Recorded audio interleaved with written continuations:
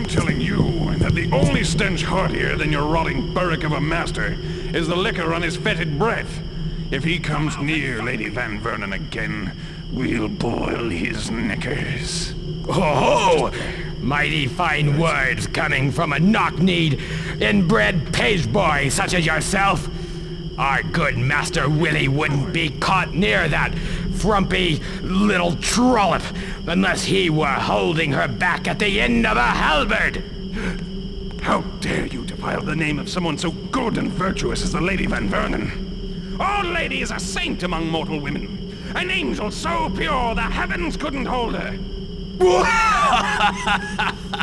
Ah, your lady, an angel? You're lucky the dockside whore keeps aren't bashing down her door for stealing their clientele. Why, just last night, I saw her out back, warming up the stable boy. Such slander will not be tolerated while we're on watch. You'd best run and rescue your helpless limp lord before he flounders in his own vomit, or wakes up naked in a hen coop. Scurry off, or you'll require some unnecessary ventilation. Is that a threat, you shriveled old maid? You gonna prick us with your sewing needles?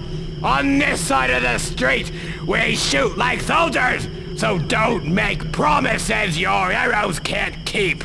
You've gone too far this time, you camel-mannered, tunic-wearing mollycoddle! An arrow in the throat will shut you up!